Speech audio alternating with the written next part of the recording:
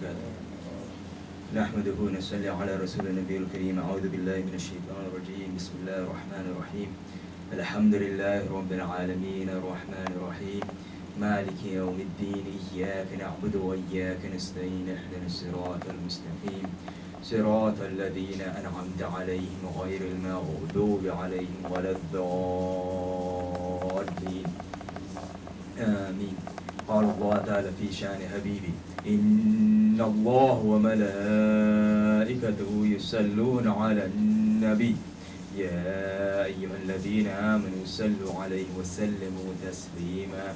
اللهم صل وسلم وبارك على سيدنا مولانا محمد طب القلوب ودوائها وعافية الأبدان وشفائها ونور الأبصار وضيائها وعلى آله وصحبه دائما أبدا صلاة وسلاما عليك يا سيدي يا رسول الله.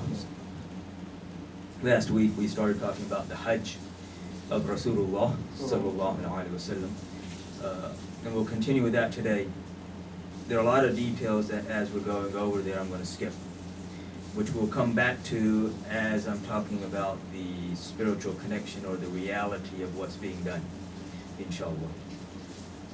Now last week we mentioned, Rasulullah sallallahu alaihi wasallam, he leaves Medina Munawwara. They come to Dhul Hulayfa, which is just outside of Medina Munawwara. He spends the night there. Next day does ghusl, dons the ihram, and then continues from there. Get to Aruha, which is a place where he said 70 prophets made salat there.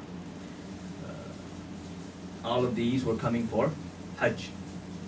That's why they made salat there. And then, I mentioned, I said that when they arrived at, I said Azraq, which I'm pretty sure that's what I said, which should have been Araj. So I, kind of skipped or changed the name there. It's Araj, and that's where, the luggage was missing, and, and we talked about that last week. I'm not going to go into those details today. As the journey continued, people would come and they would ask various questions about Hajj, how to make the Hajj, and, asking him, and he would be explaining these things as they were traveling. When they arrived not too far outside of Mecca, Bibi Aisha Siddiqa, Salamullah alayha, her monthly issue started. And so when that happened, she said that, my whole trip has been wasted. How will I do the Hajj? And Rasulullah sallallahu alaihi wasallam, he consoles her and he says that this is an issue, or this is a thing that happens to every woman. And then he explains to her how to do the Hajj in this condition. And when we understand what the Hajj, or the main part of the Hajj actually is, then it becomes very evident as to how it's done. When he arrived at the place which is Azraq, here he says to the companions, he says, I am seeing that moment when Musa alayhi salam passed through here with his fingers in his ears, calling loudly the labbaik, the talbih, labbaik, Allahumma labbaik. So again, every prophet made Hajj. All of them made Hajj. All of them responded to the call, and all of them fulfilled the call. Even Nuh alayhi salam, he made tawaf of the Kaaba in his ship. So, we know that, that ship, or that ark, it passed through that area and it made tawaf of the Kaaba, as it's floating. And Nuh alayhi salam, of course, is in there. So all of them made the Hajj, which is also interesting because I was listening to this rabbi, and he was talking about, if you look at like Orthodox Jews, when they do their worship, they tie this block either to their arm or to their skull. This black block box, cube form that they tie to themselves, and as they're worshiping. And so he was explaining that Musa alayhi salam, when he left Egypt and he crossed the sea, he says that he actually went to Mecca and he went there. And then he came back. When he came back to his people, he brought this form of worship. And in his wording, he said that he changed this pyramidical form of worship to this cubical form of worship. And the thing is, he's not saying this because he has some sympathy for the Muslims. Because his point was that, oh, see, Makkah is actually ours, so we need to go and take over it too. That was his whole point of admitting that Musa al-Islam came there, after he crossed over the sea, or crossed through the sea rather. And then he joined his people again, bringing this, again, as he said, this cubical form of worship. Which, you think about this, very interesting. Also, Musa al-Islam, he goes there. What he didn't mention, and which was something that we know, that he also passed through the alleys and the passageways of Makkah. But on the way back, he also stopped in what was then Yathrib, and he walked through the passageways of Yathrib. And if you look at Musa al-Islam, he's interesting among the prophets. Everyone has that desire to see Allah. But there's no mention of any of the prophets actually asking this question, that, oh Allah, allow me to see you, except for Musa al-Islam. So why is Musa al-Islam different than all the rest of the prophets? And this lies in him being Kalimullah. He is the one who spoke to Allah with no veils, no curtains in between. He is speaking to his Lord, with nothing in between. All the other prophets, they spoke to their Lord through a mediator. Even Jibreel al-Islam, when he speaks to Allah, it's not a direct speech. There are curtains in between. With Musa al-Islam, there's nothing. So it's this overwhelming desire for the one that you're speaking to that you want to see. When you're talking to somebody, even on the phone, you'd much rather do the video phone than just the phone, because you want to see who you're talking to. So this is why Musa al-Islam, but then what happens when Musa al-Islam says, ask Allah, oh Allah, allow me to see you? Allah subhanahu wa ta'ala responds with, Lan tarani, you cannot see me. This explains to us why he came to Medina Munawwara, again, which at that time was Yathrib, and why he walks through the alleyways of Medina, and why he's walking through the alleyways of Makkah. Because there he's told, Lan tarani, you cannot see me. And here Allah subhanahu wa ta'ala commands Rasulullah sallallahu alaihi wasallam to say, Man ra'ani, faqad ra'al haqq. That whosoever sees me has indeed seen al-haq, the truth, al-haq, Allah. An interesting point here, even Abdul Aziz bin Baz, he mentions this narration as say. He used to be Grand Mufti of Saudi Arabia. So even he acknowledged this as correct. So here, Marra'ani faqad ra'a al-haq. Because he is also the only one of the prophets who verbalized his desire to be among the ummah of Rasulullah sallallahu alaihi wasallam.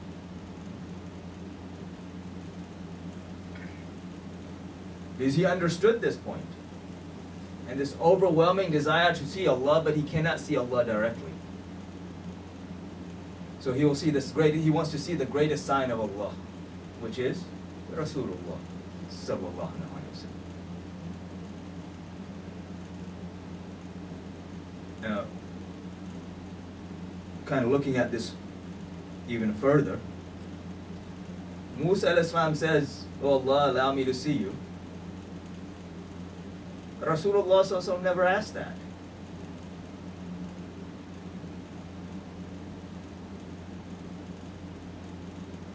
He didn't need to ask that. He was sent as shahid, as a witness to what? To all of creation. But above that, a witness to the Creator himself. And if someone doesn't acknowledge that he was sent as this, then you have to acknowledge that on the night of Miraj, that he sees his Lord. And Imam Ahmad bin Hanbal, rahmatullahi alayhi, when he was asked this question, did he literally see him? He said he saw him, he saw him, he saw him, he saw him, and he said this until he ran out of his breath, emphasizing this point. And in the hadith in Sahih Bukhari, when Rasulullah himself is asked, did you see your Lord? He says, yes, I saw him as Nur. So he didn't need to ask. Musa a.s. needed to ask. And he asked, and he got that answer. He says, well, if I can't see you directly, I want to see your beloved.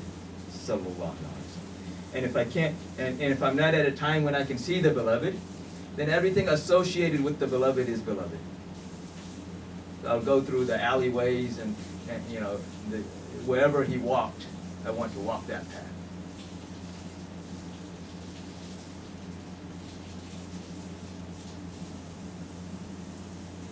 So after this, after telling the companions that he sees that moment. It's not like, I'm imagining this. I am seeing that moment. So after he tells them this, then they continue on. They get to a point called the Dua. And here, they rest. They stop. They spend the night. The next morning, he makes ghusl again.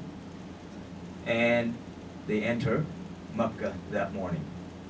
Around mid-morning is when they enter. And this is the 4th of Zil Hajj. So it's a 9-day journey that they've taken. He enters Makkah, immediately goes to the Kaaba, and immediately starts the tawaf. He kisses Hajar Aswad. When you enter Masjid al-Haram, there is no Tahiyatul Masjid. It is the reward of tawaf is greater than the 2 rakat. So that's why you don't do the 2 rakat, you simply do tawaf. So he comes, he kisses Hajar Aswad, he starts the tawaf, he makes the tawaf, he goes to Maqam Ibrahim, he makes 2 rakat. First rakat, he recited Surah Kafirun, Qul Ya Ayyuhal Kafirun. Second rakat, he recited Surah Ikhlas, Qul Huwallahu Ahad. From here, he goes to Safa. He climbs up on Safa, and looking at the Kaaba, there he stays for a long time making dua to Allah subhanahu wa ta'ala. And again, all of the dua of Rasulullah sallallahu alaihi wasallam are for the forgiveness of the ummah. And then coming down from Safa, then he makes the sa'i between Safa and Marwa 7 times. 1 time is from Safa to Marwa, 2 is back to Safa, 3, 4, 5, 6, and you end it at Marwa. Once he completed this, now he gives the order that whoever did not bring animals for sacrifice, they should come out of the ihram. Those who have brought their animals for sacrifice, they can stay in the ihram and do the Hajj Qiran, which we spoke about last week. Everybody else was ordered to come out of the ihram. This is important point here, or interesting point here is, and this is why I mentioned that Ali radhiyallahu was sent to Yemen, before Rasulullah made the announcement for Hajj, in charge of the army. While in Yemen, they received news that Rasulullah is going for the Hajj, so they immediately set out. They want to join Rasulullah in the Hajj. When Ali radhiyallahu realizes that the army is moving too slow, that they're not going to make it in time, he leaves the army and he comes, because he can make it a lot quicker on his own. However, he gives an order to the army. They have the spoils of war, and he says that they are not to put on these clothes. Yemeni clothes were considered very, like very, very good clothes back then. It was top-notch clothing, and anyone who was wearing Yemeni clothing, it's like he's very well dressed. So Ali radhiyallahu had given the order that no one is to put on those clothes that they've received in the spoils of war, because he wants the Rasulullah to distribute the spoils of war. And these will be important points to remember as we go forward. I'm not going to go into the details of them right now. So he gives this order, that no one is to put on those clothes, and until Rasulullah himself distributes them. The thing is, this army has been traveling for 4 months. There's no, dry cleaner or cleaning station in between. So, in the middle of the desert, traveling for 4 months, your clothes get a little dirty. So the people were anxious to put those clothes on. Ali then gives this order and he sets out. He arrives in Mecca. When he arrives in Mecca, Rasulullah, with his ihram on, he makes the tawaf. He comes to the Rasulullah after Rasulullah has given this order that whoever has not brought their animals for sacrifice, come out of the ihram. He is nafs Rasul. He is the self of Rasulullah. This, of course, is proven in the Quran. He comes to Rasulullah, he says, Ya Rasulullah, you've given this order, but I don't have any animals. I'm coming from there, but I want to stay in the ihram. I want to do the Hajj the way you're doing the Hajj. So Rasulullah says, but I've given this order. And this is the command that whoever has not brought their animals, they have to come out of the ihram. So he says, Ya Rasulullah, find a way out for me. Because he understands. Allah subhanahu wa ta'ala has sent Rasulullah with the authority to make the rules and also to make the exceptions to the rules. So finally, then Rasulullah says, fine. I brought 100 camels, which he had brought to sacrifice for himself. He says, 37 are yours. So he kept 63 for himself, 1 for every year of his life. He says, the 37, they are yours. So you can stay in ihram. So for the next 4 days, because again they entered Mecca on the 4th of Zil Hajj. So for the next 4 days, everybody's waiting. They come to the masjid, make their salat, regular life. And then on the 8th of Zil Hajj, those who have taken their ihram off, that morning they put their ihram back on and they set out for Mina, which is just on the outskirts of Mecca.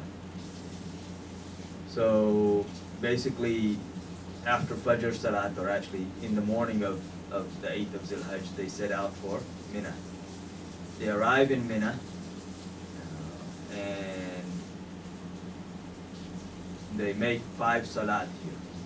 So they arrive before Dhuhr or around Dhuhr time. They make Dhuhr Salat, then later that day Asr, Maghrib, Isha, the next morning Fajr. That afternoon, Allah subhanahu wa ta'ala revealed Surah Mursalat, which is Surah number 77. So when you go home, at least read the translation to that. Surah number 77, last surah of the 29th juz. So then, on the morning of the 9th, after Fajr Salat, as the sun is rising, or as the sun rises, they set out from Mina for Arafat. And Rasulullah sallallahu alaihi wasallam, when he arrives in Arafat, he's and he's riding, the camel he's riding is Qaswa. This is his camel. So he's on Qaswa, and they have set up a tent. There's a Masjid Nimrah in Arafat. So, at that time the masjids weren't big, tall structures. So they set a tent up in the masjid for him. So he comes, he stops there for a little while, and then he gets back on Qaswa, and now he rides into Arafat. And this is where, he makes the khutbah and we're going to go over those later. There are many khutbat, or many sermons that he gave during this time period. But this is, one of the well-known ones.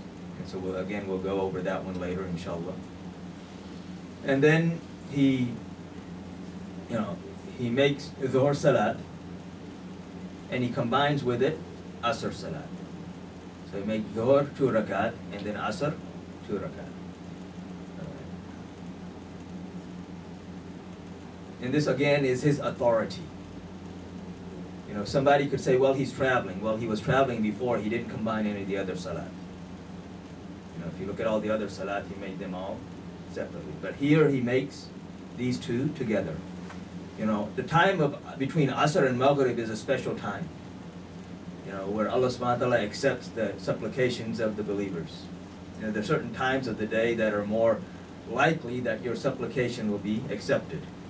Like the time in Jummah, between the khutbah and the salat, very special time to be making dua.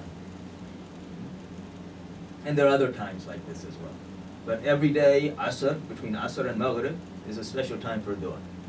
So Rasulullah sallallahu alaihi wasallam, in effect, he lengthens that time for dua on the day of Arafah. Because he makes Dhuhr and Asr together. Now, between Asr and Maghrib, is a long time. So make as much dua as you can. And again, he's making this dua, and all of his dua are for whom? Or for who? For his ummah. Asking Allah subhanahu wa ta'ala to forgive the ummah. And Allah subhanahu wa ta'ala on this day, he promises the Rasulullah sallallahu alaihi wasallam that I will forgive your whole ummah except for the oppressors. And so Rasulullah sallallahu alaihi wasallam says, Ya Allah, you have the authority to forgive even the oppressors and to fulfill, or to compensate those who are oppressed.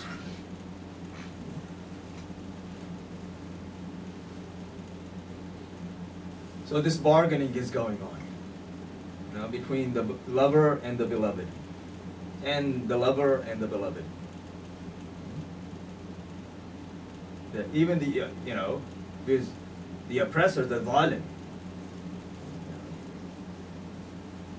Allah subhanahu wa ta'ala says that there's no curtain between the dua of the oppressed and Allah.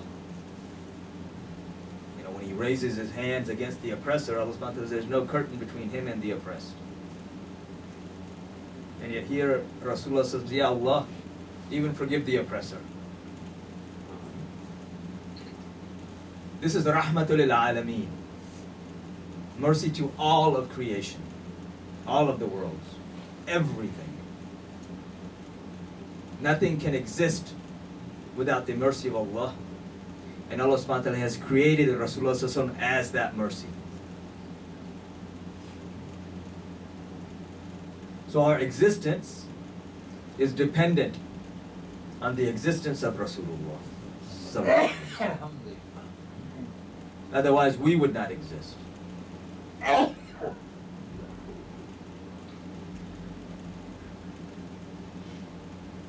This is also when the verse of the Quran, اليوم أكملت لكم دينكم وأتممت عليكم نعمتي ورضيت لكم الإسلام دينا. That this day we have perfected for you your religion. We have fulfilled our ni'mah, or our blessings upon you, and have chosen Islam as your way. So this verse was revealed on this day. And this is why later on Umar radhiyallahu anhu would say that that day was 2 Eids for us. We'll go over that later. For those who say, there are only 2 Eids, there's Eid al-Adha and Eid al-Fitr. Well, Umar radhiyallahu anhu says there's 2 Eids on one day, which is not Eid al-Adha, because it's the day before Eid al-Adha, nor is it Eid al-Fitr. So should we accept those who claim that, there are only 2 Eids in Islam, those 2? Or do we accept what Umar radhiyallahu anhu says, and above that, do we accept what Rasulullah sallallahu alaihi wasallam said when he said that, that Friday is Eid al-Mu'mineen? You know, it is Eid for the believers every Friday. So, dua continues until Maghrib. When the sun sets, the Rasulullah sets out from Arafat. And during this time, there are many people who are coming and asking the Rasulullah, you know, about the Hajj again. You know, what is the Hajj? And this is where he says, you know, that the Hajj is to stay in Arafat. It's simply to wait in Arafat. That is the Hajj. That is it. To the extent in one narration he says that even if someone is coming for the Hajj and he can't reach Arafat, but he gets close enough to where he can throw a stone into Arafat, you know, before the time is up, he's completed his Hajj. All of the other arkan, or all of the other aspects of the Hajj, there's compensation for them. You know, if you miss something, you can compensate this way or that way. With the exception of Arafat. If you miss Arafat, then you got to do the Hajj again because you didn't do the Hajj. And he said that Hajj is to come, that anyone who comes into Arafat before dawn on the 10th of Zil Hajj, he has done Hajj. Even though Rasulullah he sets out at Maghrib, but he says he gives them time until Fajr starts.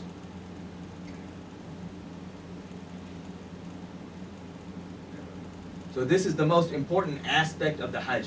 And there's you know, as far as coming into Arafat, there's nothing, oh, you have to make this salat, or you have to do this dua or that dua, or nothing. There's no obligation on anything else. It's simply coming and standing in Arafat. You know, and we're going to talk about this later, about why simply being there is so important. How simply remembering the place, and then above remembering the place, being there, what all should that bring within you? Why is that so significant that is the Hajj? You know, literally, that is the Hajj. You can skip over everything else. And again, there's compensation for everything else except for this one thing. So why is it so significant? And if I ask somebody, okay, what did Ibrahim al-Islam do in Arafat? Because all the other arkan, or all the other obligations of Hajj, are connected to Ibrahim al-Islam. Except for this one. Because if I ask somebody, okay, what did he do? They can't tell me anything. All he did was he came there, but why did he come there? He wasn't doing his own sunnah, he was following somebody else's sunnah. You know, the sacrifice, the sa'i between Safa and Marwa, all of these are connected directly to Ibrahim al-Islam, or Ismail al-Islam, or Bibi Hajar. Arafat is not. And within Arafat, you have Jabal Rahmah, the mountain of mercy. Again, Rasulullah is Rahmatul lil Alameen. He is the mercy to all of creation. So obviously, these things have connections, and they are reminding us of something. So we need to remember what they're reminding us of.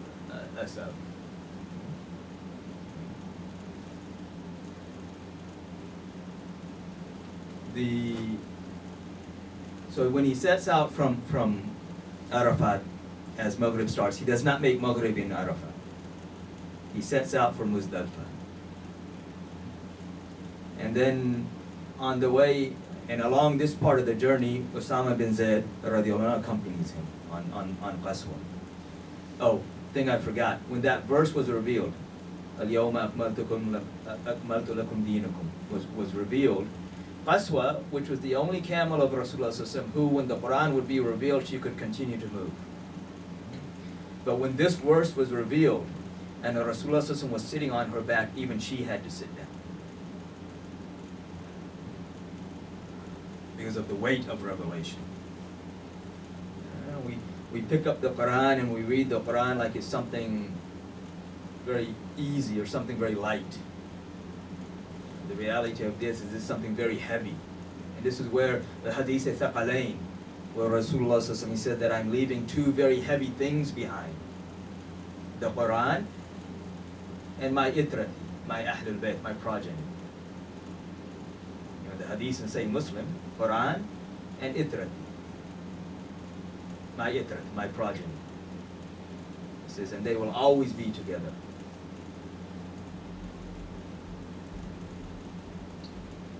Time's up. We'll continue from here next week, inshallah. May Allah subhanahu wa ta'ala help us understand. You know, for those who are going for Hajj, inshallah, soon, may He, you know, make the journey easy and make all the issues that are coming up easy for them, inshallah. And also for those who aren't going this year, may He make it easy for us to go soon, inshallah. And fill our hearts with His true love and the true love of His beloved Prophet Muhammad sallallahu alaihi wasallam, his family, his companions, and all those whom they love, inshallah. Those who have not made sunnah, go and make sunnah.